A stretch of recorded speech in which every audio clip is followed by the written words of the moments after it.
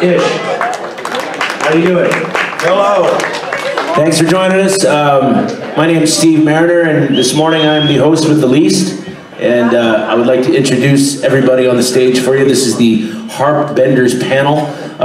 Before we get to the harp players themselves, we have a wonderful rhythm section of Tony D on the guitar from Monkey Jump. On the bottom on the bass, Mark Garabian. And on the drums, Ephraim Lowell. So we're going to put these gentlemen through the paces and just ease on into something. But our illustrious guests range from New Orleans to San Francisco to Toronto, both of us. And so we're going to talk a little bit about what we love about. I thought Jimmy, I thought you live in San Francisco. Where did I get that? Last year you flew in from San Fran, didn't you? Yeah, but I'm a Southern boy. There you go. Born in Alabama. This is the deep south. I moved to Georgia for 10 years, and then I ended up in Tennessee. Excuse me. That's where I live. Ladies and gentlemen, Jimmy Hall. Yeah! Wake This right here is Paul Reddick. First time in Vegas. Hello. The one and only Johnny Sansone. But the why is Sansone. But the why is Sansone.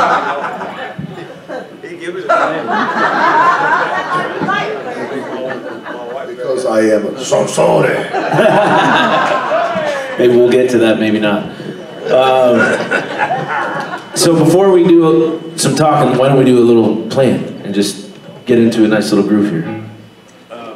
How about the key of A, Joe? It's the Canadian key, of course.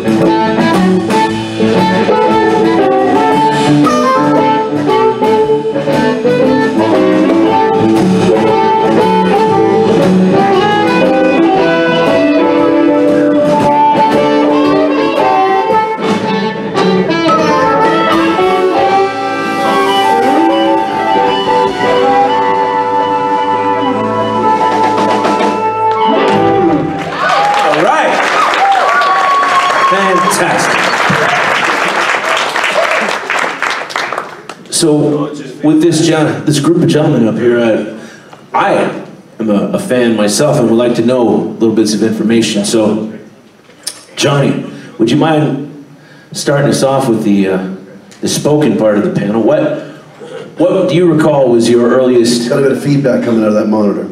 Over here. Oh, that monitor over there? This one right here is real loud, and when I play over, I mean, it's good, yeah. Every time all that. Well, when we get ready, why don't you tell me, Johnny and everyone here, what is your first memory of hearing the harmonica? What is the first music that you ever said, what is that instrument? I gotta know about it.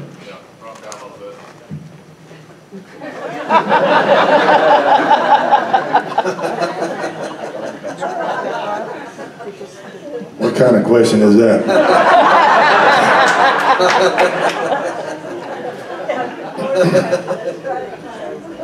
I guess it was before I knew what my name was.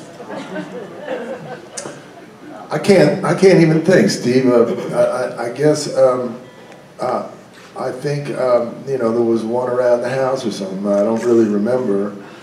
You know, the first time I was moved by what it could do was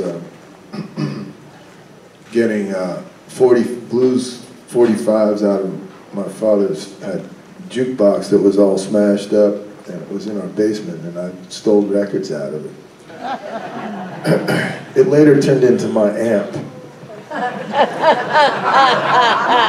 which I was probably about 8 years old, and I figured that if you cut the wires off where they go to the needle, and you wire in a microphone, and you pressed A2,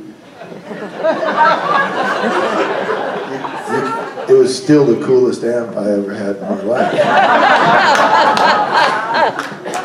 I love it. Now the downside of that is everybody, if you want to play with all your little buddies in the neighborhood, they all have to come to your house because you can't bring your jukebox to their house. So I always had to host the jam, which I would always take the record, would put on a Jimmy Reed record and let all the little kids try to play along with it, and then I would slowly turn it down until it was just them playing, and that's how I got my backup band. I'm giving you inside information on how to get this shit accomplished. Because when you're a young kid, you don't know anything, and there's nobody to tell you, so you got to figure it out for yourself. So that would have been, I don't know, probably would have been 7 or 8 years old, and you know, started really buying records and stuff by the time I was 12. And, I think that answers the question.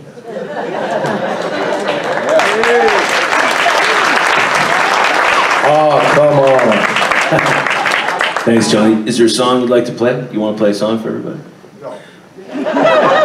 Moving on. I can if that's what you want, but I thought this was the talking part. Well, we you know, you can talk and then play, and then move on. Just get it all done. Yeah.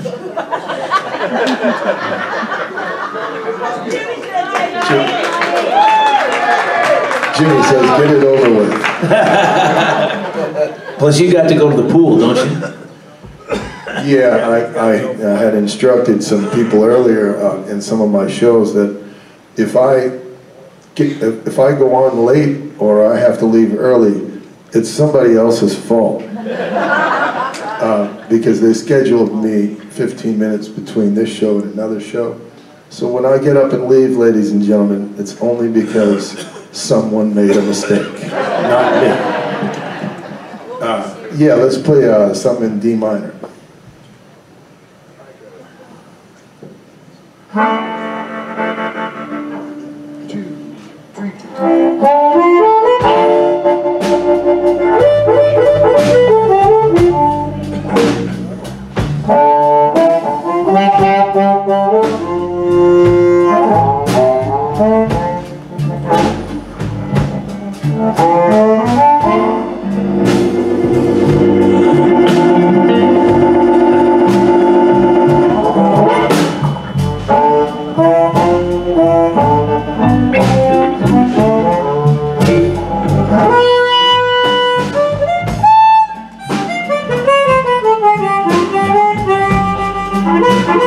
It's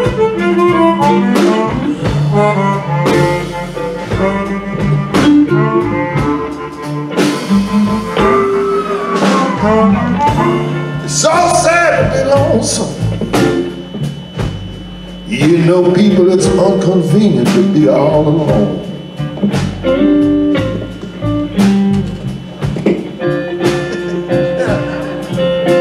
It's so sad to be lonesome. Inconvenient to be all alone.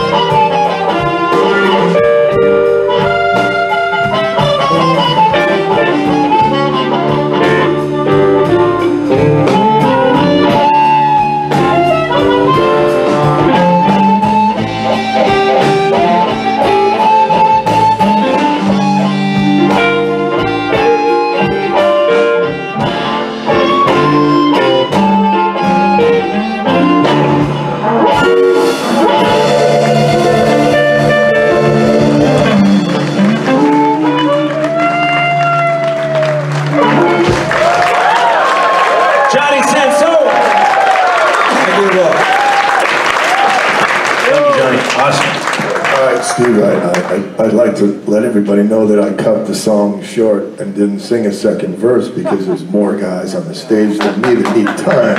So I thought maybe you want to take that into consideration as we travel on. I appreciate your astuteness.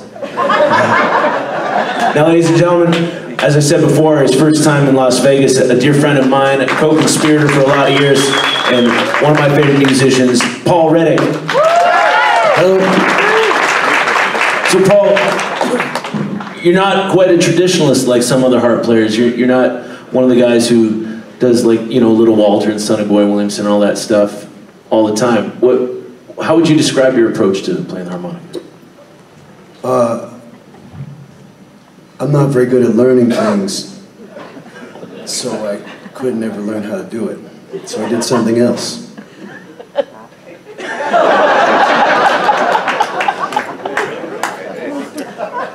That's it. I beat around the bush, but eventually, I think it was like It's really like a learning disability, but I get to call it artist. Do you want to just skip to the song? No, no. Anyways. Yeah, it's true. So, I'm going to do a song that I wrote with a guy named Colin Linden.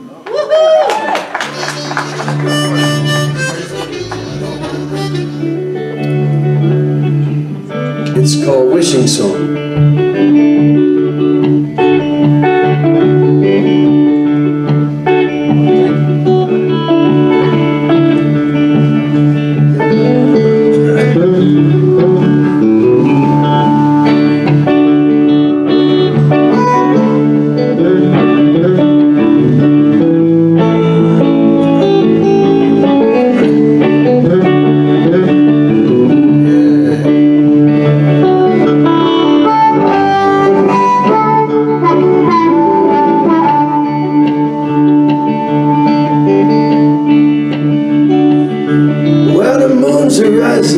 Rising in the darkling day.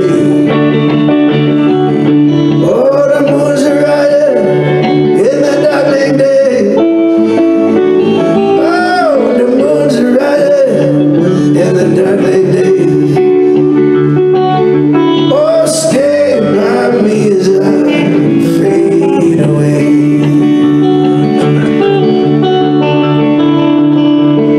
What the wind is singing, singing a wishing song. Oh, the wind is singing a wishing song. Whoa, the wind is singing a wishing song. Oh, stay by me as I travel on. I can see what brought me here.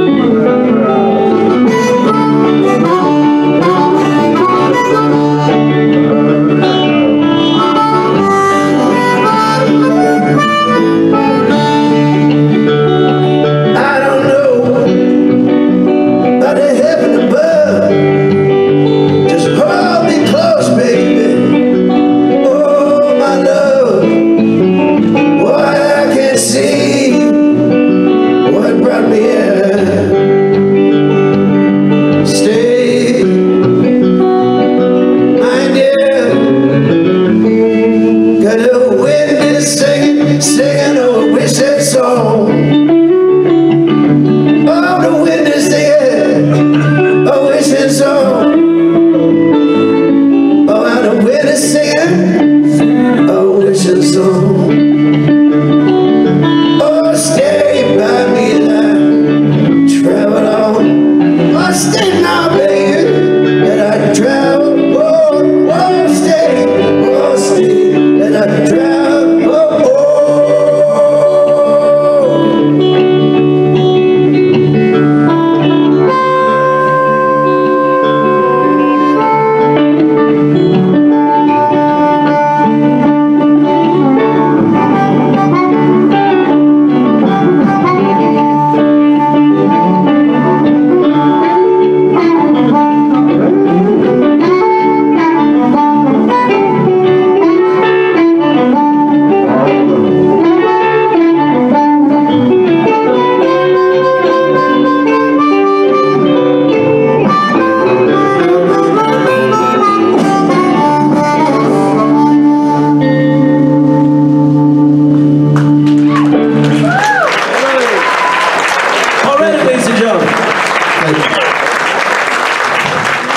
Thank you, Paul. All right, Jimmy Hall. What up? You tell me, sir. Why don't you, well, I mean, of course, everyone knows you from Wet Willie, but Yeah. before that, what got you started in playing the harp and playing blues music and interested in the whole thing? Oh man, what a story. My grandfather played the harp, even though he passed before I even got to meet him, and that was kind of sad because I just heard it from my father. Yeah, your grandfather Fletcher, he played the French harp up in Birmingham, Alabama, where he came from. But as a kid, listening to the radio down in Mobile, he had Slim Harpo, scratched my back. The Beatles even had harmonica.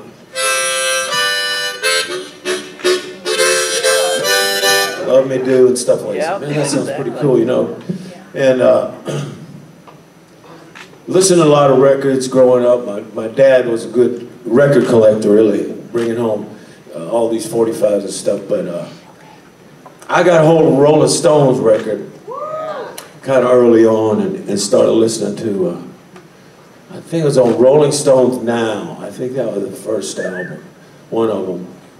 And I don't know, Mick Jagger was a big influence in a lot of ways. And the fact that Stones played a lot of blues songs and R&B stuff, and I'm going, well, I wonder who originally cut that. They didn't write it, so, you know, go finding out stuff like that. And another part of it is learning to play the harp.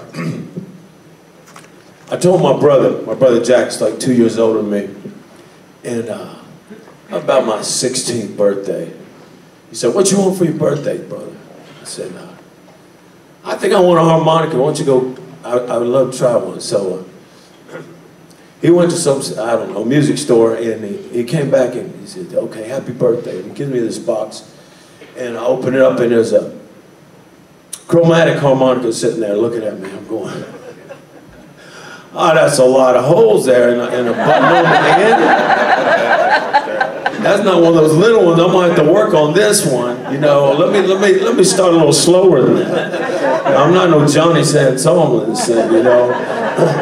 I can play a little bit on one, but I said, I tell you what, brother, why don't you take this back, get some of that money back, and give me a couple of those small ones, and let me start a little bit slower. So he did that.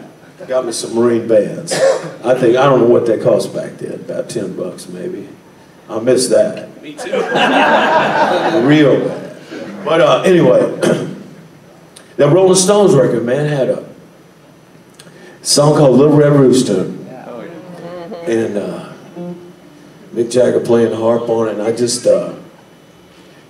made my mind up then I was going to start learning how to play it. But learning it, you know, there was nobody that I knew in my circle or nearby that could teach me, that was playing it. So I was listening to records, and, you know, in the beginning, it's like, okay, well, here's a harp, you know. Okay, well, that don't sound like blues to me, you know. And then figuring out, kind of on my own, say, well, let me try. Well, I can draw on it. And finding the blue notes, you know, just without knowing really a lot about it. And learning some on my own, but then I'm moving forward in the story a little bit, having the blessing and the opportunity to meet certain people. I mean, I was like 20, 21 years old when we started touring with the Allman Brothers and doing all this stuff with Wet Willie. So we're on the road maybe 72 and playing Winterland with Van Morrison and Taj Mahal. And I'm chasing Taj Mahal. Mr. Mahal. I'm Jimmy Hall. And can you show me how to do that? And some of that, you know, octave. Well, let me tell you about the tongue blocking. You can block the middle notes. And he showed me a few things. But along the way, there was some guy, and then ran into John Hammond Jr. And I said, but show me how to blow that high note and make it work, you know. And so several great people along the way gave me some tips and helped me along, and I kind of figured out some of the rest of it. But I still love playing it, and glad to be here. Let's keep on rattling. No, it's a pleasure to have you here, Jimmy. Why don't you show us some of what you figured out along the way? Okay, we're going to do a little Little Red Rooster for you.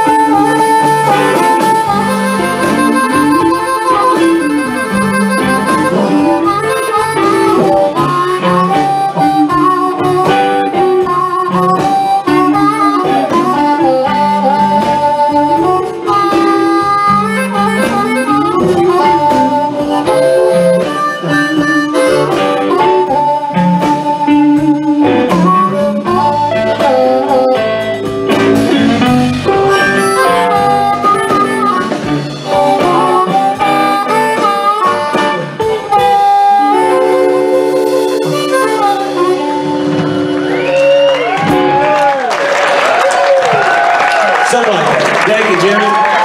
Thank you very much. Hey Steve, is this when I get to interview you? If you'd like to, by all means, Johnny, take it. All right, well, I'll start by saying, Steve, you're still, to me, you're still that little kid I met with his father brought him to the blues jam. And you were a little kid. I was a little kid. And I was pretty amazed at how quick you were learning. And this was in Ottawa, Canada, and I wouldn't come back like once a year or something, but every time I came back, Steve was playing a new instrument. I don't know, you started on harmonica? Harp was my first one. And every time I came back, he was playing something else, and I was like, this is a whiz kid. I don't know what's going to happen to him, because he's just got too much talent for this planet, and we're going to have to, like, slap the kid down. So my question for you, Steve, when you first got the harp, and you were that kid, I won't ask you why you did it. Maybe your father wanted you to do it or something. I hear that a lot these days. But if you can just like say, when was your first actual paying gig, and where was that at, and who was it with, and what were you playing? Okay, very good question. Buried in there, I want to address something. Thankfully, I didn't have the soccer parents who put me into music just to live out their dreams, you know what I mean? My folks were very supportive, and they're really shy, and they would always like linger in the back of all the bars that I played at, and they were not the ones who were like, you should get my son up, you know, like that. So I'm thankful for that. But my first paying gig, I was 13. It was at the Ottawa Folk Festival in 1998, and on the stage was Tony D, Sue Foley, Ray Bonneville, Larry Mutham, the guy that taught me to play harp, and a guitar player named Vince Halfide, and another one named Paul Fenton. And it was like a blues workshop at a folk festival, so I ended up playing a song or two, you know. But what first got me into the instrument was seeing the Blues Brothers movie when I was about 10 years old. And there's that scene in that film where they're down on Maxwell Street, and John Lee Hooker and his band are playing, and Big Walter Horton's playing harp on that. And before I could hear it, I was like, that looks really cool. You got a mic just like yours, smoke in the other hand. I'm like, all right, I want to know what that's about. And then I got the soundtrack, and kind of like Jimmy was saying, I recognized that all these people didn't write these songs on this Blues Brothers record, and I started doing my homework, learning about Chess Records and all the, you know, Muddy and Howlin' Wolf and Sonny Boy Williamson and Little Walter. And one of the first blues recordings I was ever given was the first Fabulous Thunderbirds record, Girls Go Wild. It's in fact self-titled, but there's a little thing that says Girls Go Wild, so everyone thinks that's what the title is, but it's just the Fabulous Thunderbirds. And Kim Wilson, his tone on their version of She's Tough by Jerry McCain just ended everything for me. I was just like, okay, that's what I want to sound like.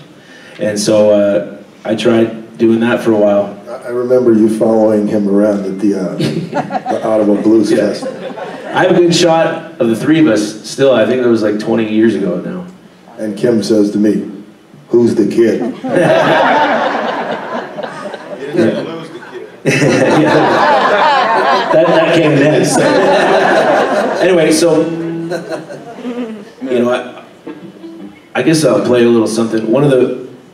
After talking to guys like you and Kim and Rick Astor and James Harmon, you know, there was a lot of talk about Little Walter. And so I did that. I dug deep on Little Walter, and I really got into all the songs and tried to learn how to play them and stuff. And there's one that I still love to play to this day. If we could play a little bit, I would like to. It's an instrumental called Rocker.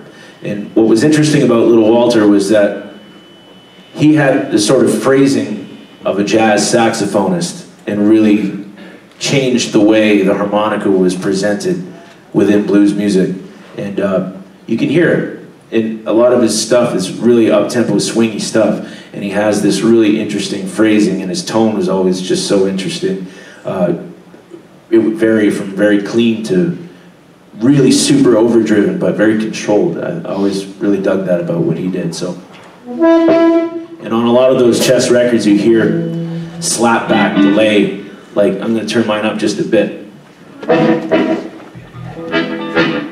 You know, Steve, on that original version of that, I think there was a broken speaker in there on that amp. I don't think they wanted it to sound like that, but they just didn't care because it sounded so good. Yeah, happy accident.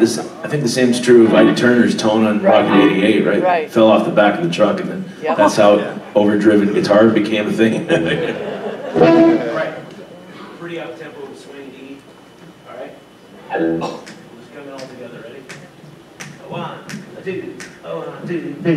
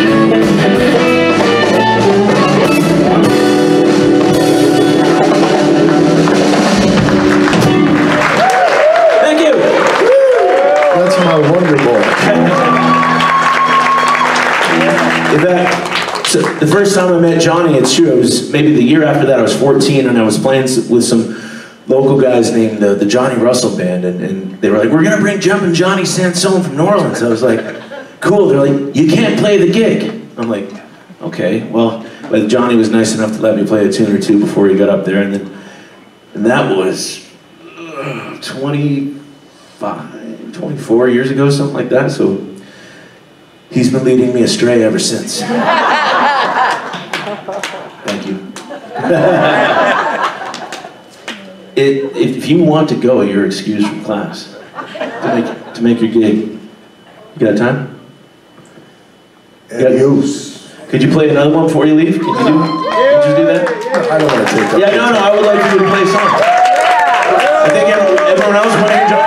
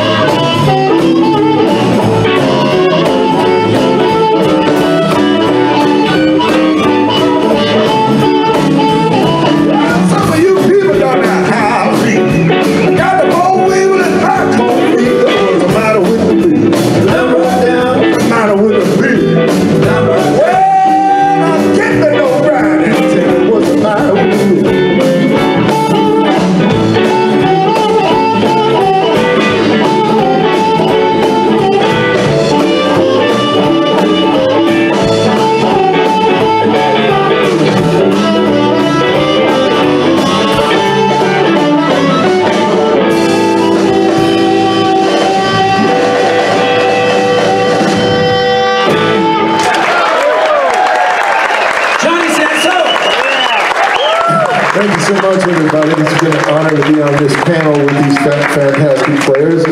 If you'd all like to see what it's like to play harmonica in 110-degree weather, come up to the pool after this. I thought perhaps I'd just stop and get some eggs and I could, you know, put them right here and I could have breakfast. Thank you, Johnny. Thanks for coming out, my friend. Nice to see you. Indeed, after we're done going up to the pool and having dinner, what Johnny's up to. Where else are you playing after that? You done for the weekend after that? Oh no, I'm all over the place. Hey Steve, what's all those gizmos back there? Is that what makes you sound so good? No. In fact, a guy we probably both know, there's a guy from Lake Pontchartrain who makes these pedals named Randy Landry. His company's called Lone Wolf Blues Company. He makes effects for harmonicas and harmonica players. And when we're traveling around and we don't know what amplifier we're going to use, I just use this one pedal called the Harp Octave that just gives it a little breakup just to give me some consistency, because you don't know sometimes what you're going to have to play through and how it's going to sound. So with that little thing, I can just get pretty much the same sound all the time. So I do that. And a delay pedal just to get that nice old tape echo kind of sound. And you know, speaking of pedals and effects and this and that, I think I'm going to tell Randy to make a Wonder Boy stomp pedal. and you step on it, you sound like Steve. Thank you. Thank you, Johnny Sansone. Paul, would you got anything to say? Well, I'd like to say that listening to Jimmy talk about his growing up learning to play, I think it's the same for most harmonica players, that we kind of grow up in isolation with our records. There's usually, at least when I was young, I lived in the country and no one played the harmonica, so you learn on your own and from albums. And I was lucky enough, I got a harmonica when I was about 13. I was at a family Christmas party at my uncle's house. He was a bit of a ladies' man and a stoner. There was this little blue thing on the shelf, and I thought it's either condoms or drugs. But it was a Marine band. And how disappointing. I know. I could have had a different lifestyle. I had aspired to what might have been in. Anyway, it took me in. Then my brothers, they were going into the city to the big record store. I said, ask those guys to get some records for me, like buy some records they recommend for blues, and they gave me the best of Muddy Waters, best of Little Walter, best of Sonny Williamson, best of Howlin' Wolf. And I'd never heard of any of them or had any context for listening to that. And I put those records on, and I was just like, Yeah. oh. You know, and they've provided me and all of us with our life's inspiration. And so I began, you know, slowly planing away at trying to learn what they were doing. And I always wondered, why did they make the decisions to play what they did at any particular time? Like, why did they do that? And they each played so individually. And so I was more interested in trying to think what was the, you know, the vocabulary that they had inherited and the motivation for them to play what they play. Which made me kind of insecure for a long time, because I was always thinking, you know, well, I don't know what they were doing and what am I doing? But eventually you realize that the secret is to not think about anything and just, you know, and but that's the learning harmonica through records is a beautiful experience, and I wore out a lot of copies of those things. You have to get a variable speed turntable because a lot of the records were out of tune. Anyway, I'm going to play a song, and it's another one that I made up, and I'm going to play a low harmonica. Unfortunately, the harmonica part's at the end of the song, so you got to get through all these lyrics. Is it okay if I play that song?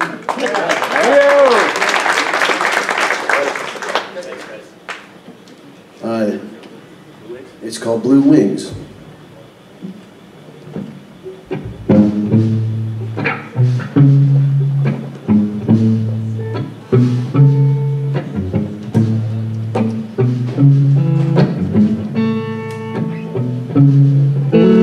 Long it was a weary way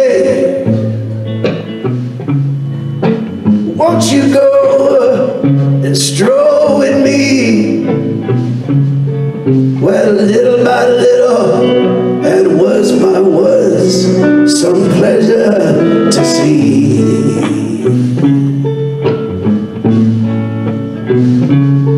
Oh, Mary wore a red dress, a red dress, a red dress. With thoughts that grew by night. Oh, the train is coming and it's never late. Hold me tight.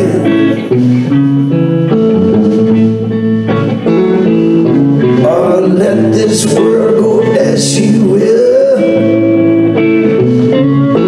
So full of sweet surprise. Oh, the train that sings upon blue wings, dark advice. Oh, sugar bird, don't you weep no more.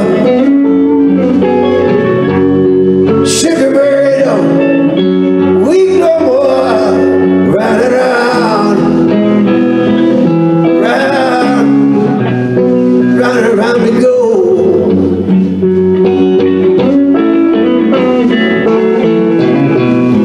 Who passes by when I'm gone?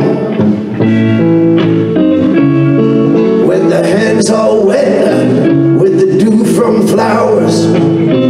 Oh, try to never trouble such rose of love when the minutes are like the hours.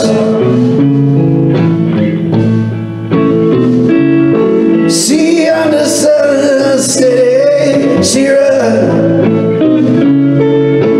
I'm going home on the morning train with the sing-song girls ringing in the dawn, the cut-off of flames.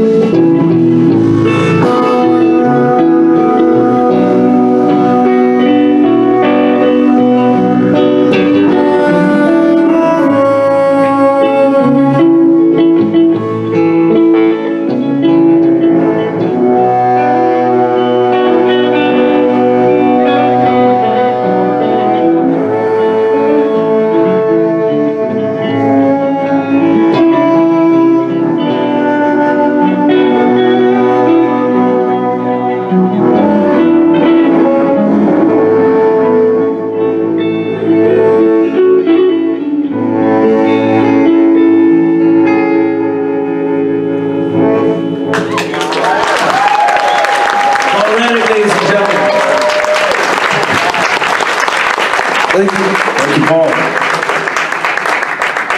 Spotlight on Jimmy Hall, one more time. Yeah, you got time for me? Yeah, man, I got lots of time for you. I got 10 whole minutes for you. I started thinking about Elvis since we're in the house that Elvis built, you know? And I was thinking about some other songs, but I just thought it might be appropriate we play one of his first hits. So That's All Right, Mama. We can do it in the key of C and just kind of groove.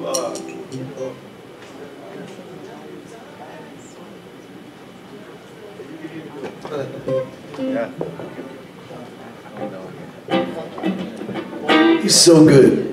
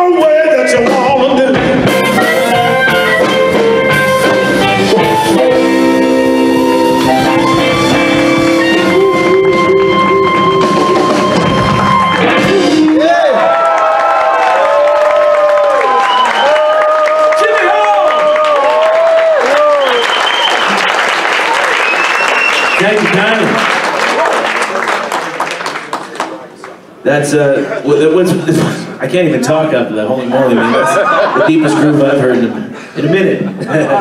But I do want to thank everyone for joining us this early in the day. Our wonderful rhythm section, the band backing everybody up. Tony D on the guitar, Ethan Lowell on the drums, Mark Arabian on the bass. Thank you kindly.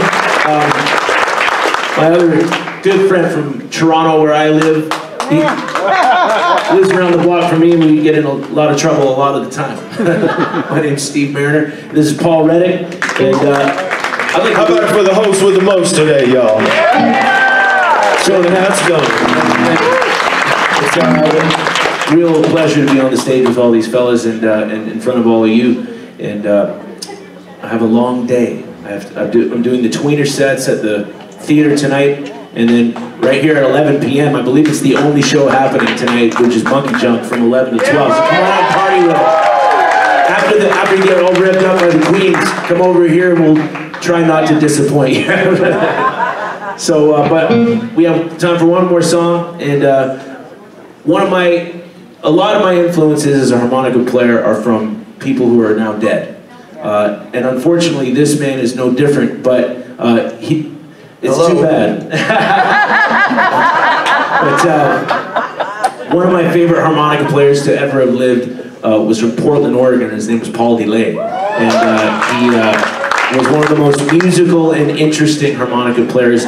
And besides that, I loved his songs. I do love his songs still, and we're lucky that there's a legacy of great music to always go back to of Paul's. And this is a song of his that I like to play, and the groove we hit on just now made me think of this. So maybe we can pick it up again. And oh, did you? Oh, awesome. Well, we're in the flat of B, if that's all right. B natural then. No. Be natural now? Be natural. The flat of C? Yeah, the flat of C. Okay,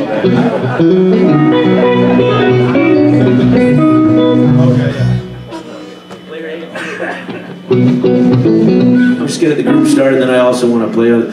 My favorite euphemism for the harmonica is the misery whistle song. Because honest to God, there's no more lonesome sound than a harp when it's just right. And thank you all very much for being with us this afternoon, and let's do this one here. Thank you.